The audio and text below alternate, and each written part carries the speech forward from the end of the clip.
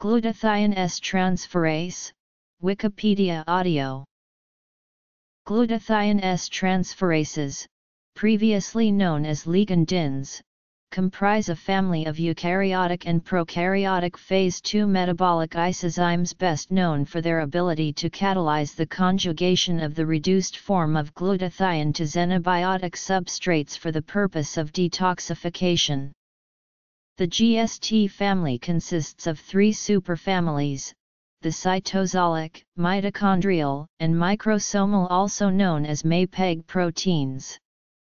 Members of the GST superfamily are extremely diverse in amino acid sequence, and a large fraction of the sequences deposited in public databases are of unknown function. The Enzyme Function Initiative is using GSTs as a model superfamily to identify new GST functions. GSTs can constitute up to 10% of cytosolic protein in some mammalian organs. GSTs catalyze the conjugation of GSH via a sulfhydryl group to electrophilic centers on a wide variety of substrates in order to make the compounds more water-soluble. This activity detoxifies endogenous compounds such as peroxidized lipids and enables the breakdown of xenobiotics. GSTs may also bind toxins and function as transport proteins, which gave rise to the early term for GSTs, ligandin. Protein sequence and structure are important additional classification criteria for the three superfamilies of GSTs. While classes from the cytosolic superfamily of GSTs possess more than 40% sequence homology, those from other classes may have less than 25%. Cytosolic GSTs are divided into 13 classes based upon their structure: alpha, beta, delta, epsilon, zeta, theta, mu, nu, pi, sigma, tau, phi, and omega. Mitochondrial GSTs are in class kappa. The MAPEG superfamily of microsomal GSTs consists of subgroups designated I4, between which amino acid sequences share less than 20% identity. Human cytosolic GSTs belong to the alpha, zeta, theta, mu, pi, sigma, and omega classes, while 6 isozymes belonging to classes I, 2, and 4 of the MAPEG superfamily are known to exist. Classification. Standardized GST nomenclature, first proposed in 1992, identifies the species to which the isozyme of interest belongs with a lowercase initial, which precedes the abbreviation GST. The isozyme class is subsequently identified with an uppercase letter, followed by an Arabic numeral representing the class subfamily. Because both mitochondrial and cytosolic GSTs exist as dimers, and only heterodimers form between members of the same class, the second subfamily component of the enzyme dimer is denoted with a hyphen, followed by an additional Arabic numeral. Therefore, if a human glutathione transferase is a homodimer in the pi class subfamily 1, its name will be written as HGSTP1-1. The early nomenclature for GSTs referred to them as Y proteins, referring to their separation in the Y fraction using Cephadex G75 chromatography. As GST subunits were identified, they were referred to as Y, YP, etc., with, if necessary, a number identifying the monomer isoform. Litwak et al. Proposed the term ligandin to cover the proteins previously known as Y proteins. In clinical chemistry and toxicology, the terms alpha GST, mu GST, and pi GST are most commonly used.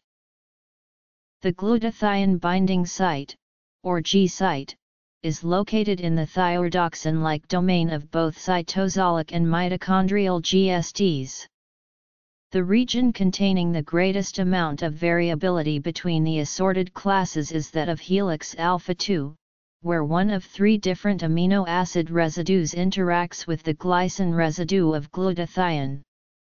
2 subgroups of cytosolic GSDs have been characterized based upon their interaction with glutathione, the YGST group, which uses a tyrosine residue to activate glutathione, and the S/C-GST, which instead uses serine or cysteine residues.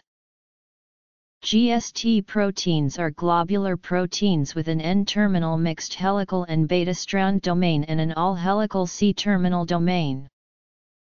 The porcine pi-class enzyme PGTSP1-1 was the first GST to have its structure determined, and it is representative of other members of the cytosolic GST superfamily, which contain a thioredoxin-like N-terminal domain as well as a C-terminal domain consisting of alpha helices.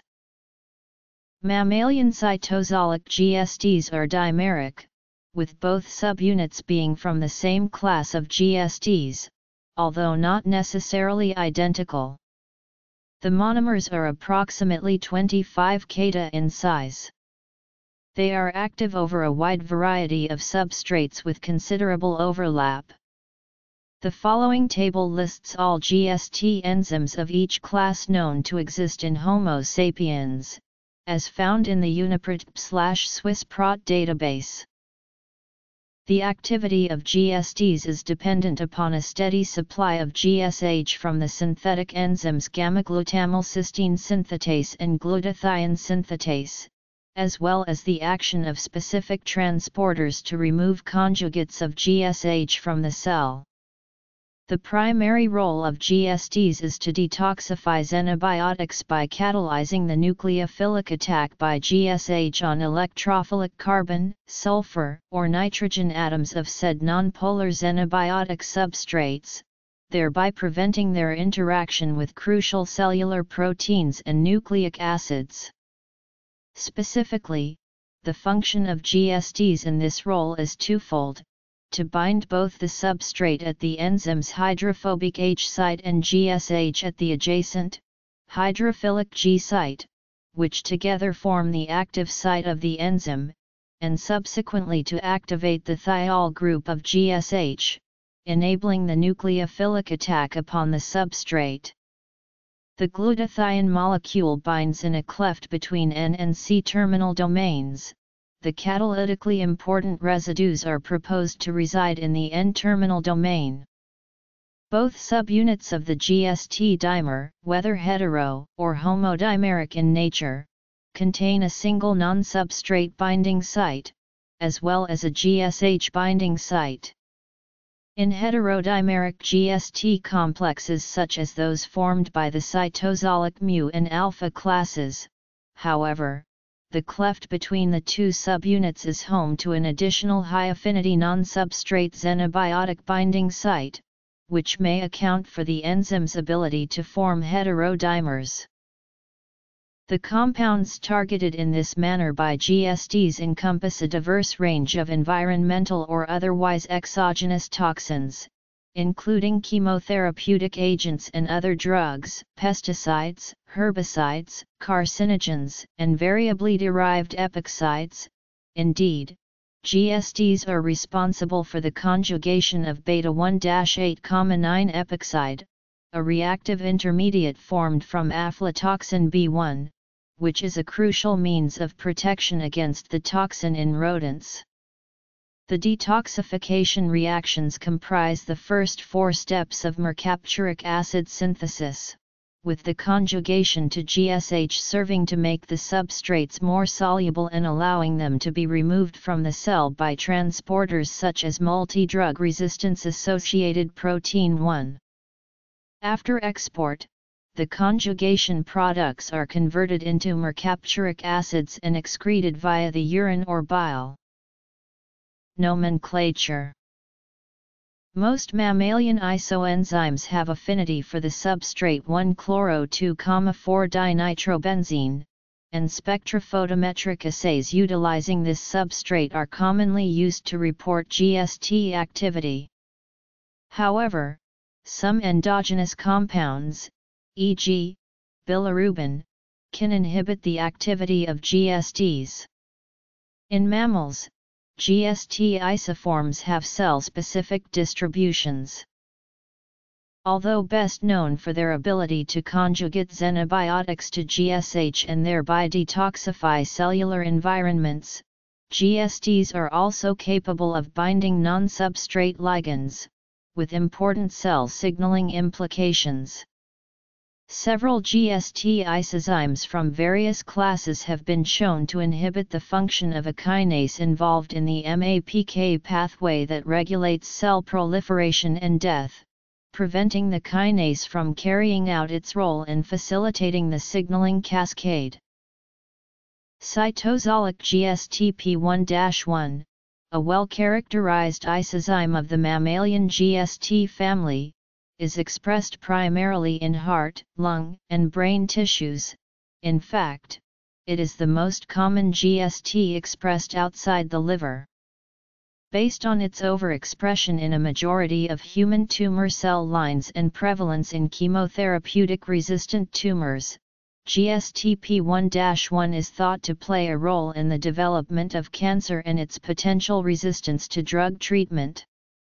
Further evidence for this comes from the knowledge that GSTP can selectively inhibit C-Jun phosphorylation by JNK, preventing apoptosis. During times of low cellular stress, a complex forms through direct protein-protein interactions between GSTP and the C-terminus of JNK, effectively preventing the action of JNK and thus its induction of the JNK pathway. Cellular oxidative stress causes the dissociation of the complex, oligomerization of GSTP, and induction of the JNK pathway, resulting in apoptosis.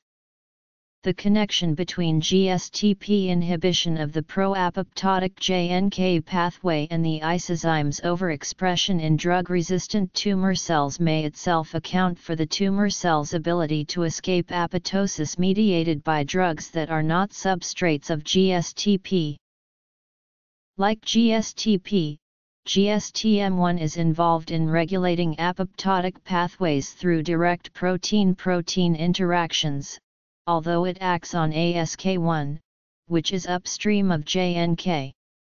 The mechanism and result are similar to that of GSTP and JNK, in that GSTM1 sequesters ASK1 through complex formation and prevents its induction of the pro-apoptotic P38 and JNK portions of the MAPK signaling cascade. Like GSTP, GSTM1 interacts with its partner in the absence of oxidative stress, although ASK1 is also involved in heat shock response, which is likewise prevented during ASK1 sequestration. The fact that high levels of GST are associated with resistance to apoptosis induced by a range of substances, including chemotherapeutic agents, supports its putative role in MAPK signaling prevention. There is a growing body of evidence supporting the role of GST, particularly GSTP, in cancer development and chemotherapeutic resistance. The link between GSTP and cancer is most obvious in the overexpression of GSTP in many cancers, but it is also supported by the fact that the transformed phenotype of tumor cells is associated with aberrantly regulated kinase signaling pathways and cellular addiction to overexpressed proteins. That most anti-cancer drugs are poor substrates for GSTP indicates that the role of elevated GSTP in many tumor cell lines is not to detoxify the compounds, but must have another purpose. This hypothesis is also given credence by the common finding of GSTP overexpression in tumor cell lines that are not drug-resistant. In addition to their roles in cancer development and chemotherapeutic drug resistance, GSTs are implicated in a variety of diseases by virtue of their involvement with GSH. Although the evidence is minimal for the influence of GST polymorphisms of the alpha, mu, pi, and theta classes on susceptibility to various types of cancer, numerous studies have implicated such genotypic variations in asthma, atherosclerosis, allergies, and other inflammatory diseases. Because diabetes is a disease that involves oxidative damage, and GSH metabolism is dysfunctional in diabetic patients, GSTs may represent a potential target for diabetic drug treatment. In addition, insulin administration is known to result in increased GST gene expression through the PI3K/AKT/mTOR pathway and reduced intracellular oxidative stress, while glucagon decreases such gene expression. Structure. Function. Omega-class GST genes, in particular, are associated with neurological diseases such as Alzheimer's, Parkinson's, and amyotrophic lateral sclerosis. Again, oxidative stress is believed to be the culprit, with decreased GSTO gene expression resulting in a lowered age of onset for the diseases. Role in cell signaling. Implications in cancer development. Clinical significance. Release of GSTs as an indication of organ damage. GST tags and the GST pull-down assay. The high intracellular concentrations of GSTs coupled with their cell-specific cellular distribution allows them to function as biomarkers for localizing and monitoring injury to defined cell types. For example, hepatocytes contain high levels of alpha-GST, and serum alpha-GST has been found to be an indicator of hepatocyte injury in transplantation, toxicity, and viral infections. Similarly, in humans, renal proximal tubular cells contain high concentrations of alpha-GST, while distal tubular cells contain pi-GST. This specific distribution enables the measurement of urinary GSTs to be used to quantify and localize renal tubular injury in transplantation, nephrotoxicity, and ischemic injury. In rodent preclinical studies, urinary and serum alpha-GST have been shown to be sensitive and specific indicators of renal proximal tubular and hepatocyte necrosis respectively. GST can be added to a protein of interest to purify it from solution in a process known as a pull-down assay. This is accomplished by inserting the GST DNA coding sequence next to that which codes for the protein of interest. Thus, after transcription and translation, the GST protein and the protein of interest will be expressed together as a fusion protein. Because the GST protein has a strong binding affinity for GSH, beads coated with the compound can be added to the protein mixture. As a result, the protein of interest attached to the GST will stick to the beads, isolating the protein from the rest of those in solution. The beads are recovered and washed with free GSH to detach the protein of interest from the beads, resulting in a purified protein. This technique can be used to elucidate direct protein-protein interactions. A drawback of this assay is that the protein of interest is attached to GST, altering its native state. A GST tag is often used to separate and purify proteins that contain the GST fusion protein. The tag is 220 amino acids in size, which, compared to tags such as the MIC tag or the flag tag, is quite large. It can be fused to either the N-terminus or C-terminus of a protein. However, many commercially available sources of GST-tagged plasmids include a thrombin domain for cleavage of the GST tag during protein purification.